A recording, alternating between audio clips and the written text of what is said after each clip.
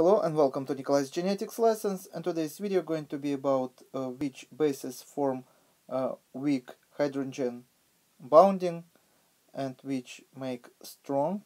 So some of the bases has double bond, double hydrogen bond, and some of them has triple hydrogen bond. As you know, in double-stranded DNA, cytosine would base pairs with guanine, and thymine would make base pairing with adenine. And in RNA, thymine would be substituted with uracil.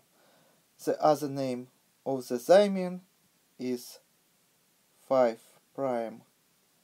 methyl uracil. So uracil and thymine bases that is almost identical, with only difference that thymine has also methyl group at the 5 carbon. So if you would take a look at these two letters, you would find that these letters has similarity, how these two letters look. So just like people who has similarity between them, like relatives, they have more bonding between them. So we put triple bond here, and between thymine and adenine we put double bond.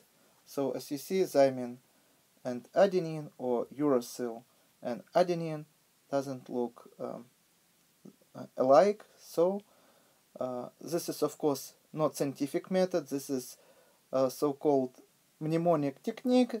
Nevertheless, that would help you on your exam.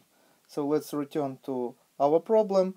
Weak base pairing is seen between thymine, so thymine, and adenine, because only two hydrogen bonds are formed, where strong base pairing is seen between cytosine